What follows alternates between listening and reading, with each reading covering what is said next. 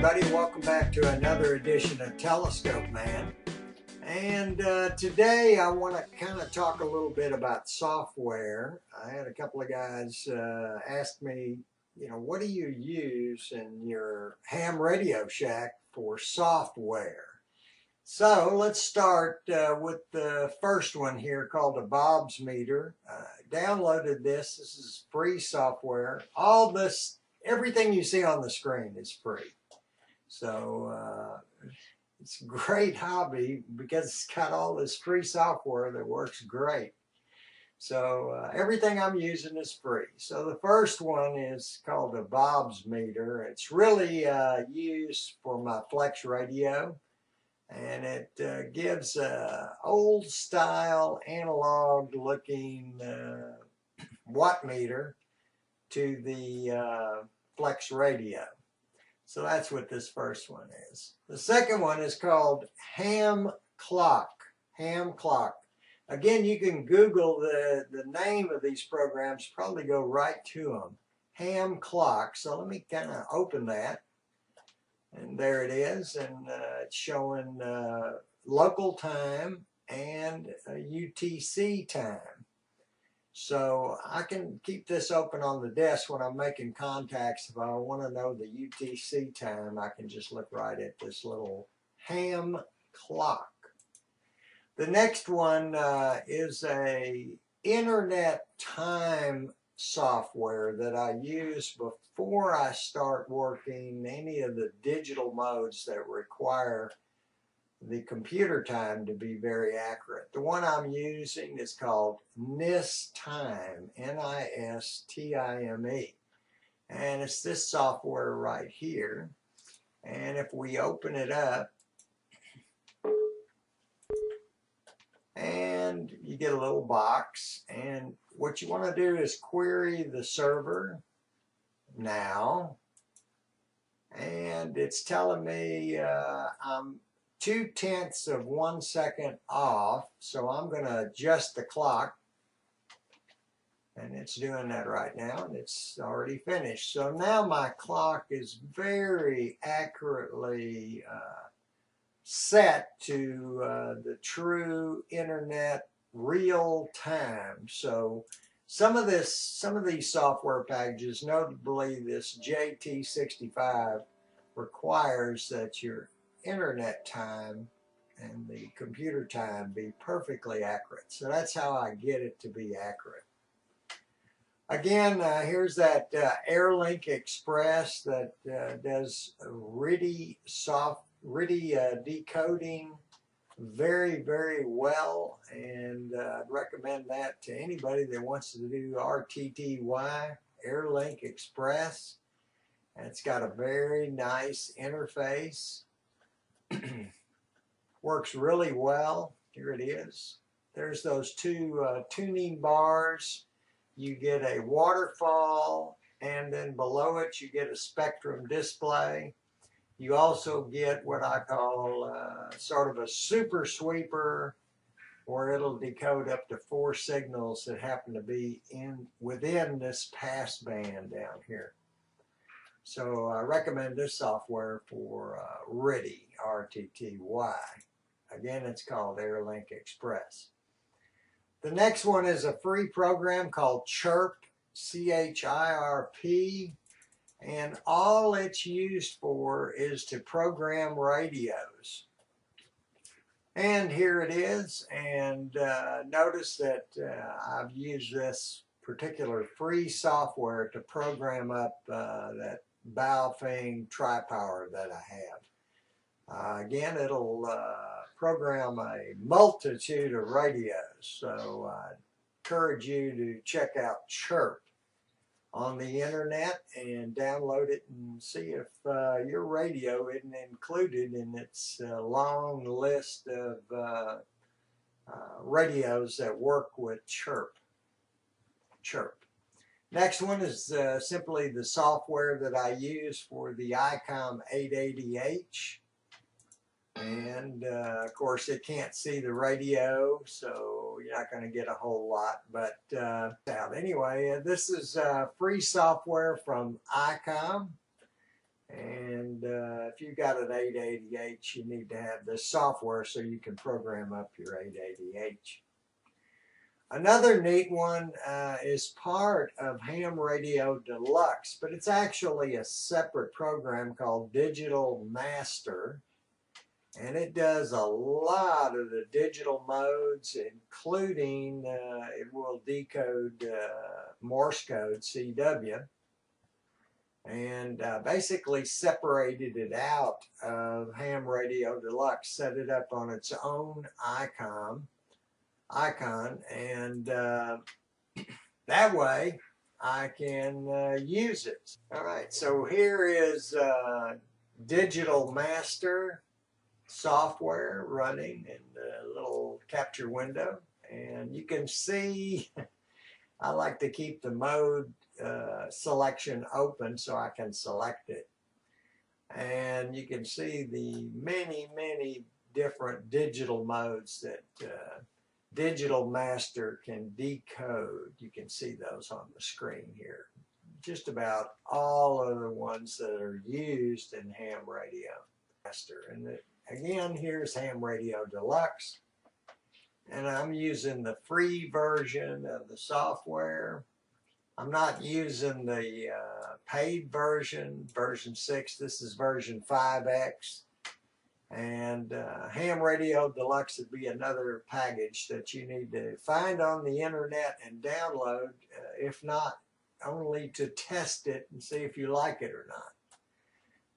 It's capable of running most every commercially sold ham radio that you could imagine that's out on the market. So well worth having on your computer. Let's go to DV Tool. Now what this is used for is I have a DV dongle which plugs into the USB port on any computer, and this software allows me to work D-Star right off of a computer. And again, it's free. It's called DV Tool. Right next to it is DRATS, which is a free software package for sending files of all types across the D-Star network. So if you have D-Star, you need to download DRATS and see what it will do. And it does allow you to send messages or files using 2 D-Star radios. No, you do not have to be connected to the internet. Sorry to tell you, the 2 radios could be on simplex, and they could send those files across simplex without the internet. But it does work across the internet also. The other one is a neat program if you have a beam type antenna that you want to aim. It's probably the best free aiming software that I've found out there, and it's called DXView. You kind of position these where you can see them, and all you need to do is type in the call sign in this box right here and click go, and it will give you the short path and the long path in degrees to that call sign. You can see that's in Mexico, and it gives you a map, shows you the gray line, and it also gives you the heading down here. So if you want the short path, you're going to set the antenna to 192 degrees, and if you want the long path, you're going to set it to 12 degrees. So by using this, I can determine how to point my beam. Again, free software called DXView. Then I have Echolink, which is another free software package. You got to have a license to get it, but it's free. And any repeater that is Echolink enabled, I can basically listen to and talk through that repeater, no matter where it's located, anywhere in the world, right off of this computer. FL ARQ is just another part of the FLDigi. This is their file transfer program. This is similar to this DRATS program over here, except for regular radio use. You could transfer files from radio to radio using FLARQ. And when you download FLDigi, you get this software automatically. So they both come at the same time. And again, I normally use FLDigi, which is right here. Let's see if I can reposition this a little bit. This is the main window of FLDigi. Let me kind of shorten it a little bit so you can see it all. And this is normally the software that I use to work PSK31 and several other digital modes. I prefer this over Ham Radio Deluxe. That's just my choice in that. But FLDigi, and again, it's free. FreeDV, this software, allows you to work digital modes using a regular radio. And there's several frequencies that ham radio operators kind of hang out on and work FreeDV using radios, and they're actually transmitting a digital signal.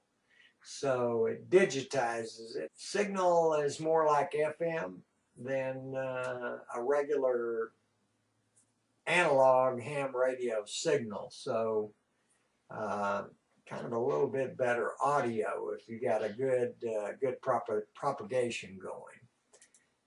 That's called FreeDV. So that's another software package. This one is the one that I originally got directly from the Oshan website, Oshan, for my Oshan little handy talkie, and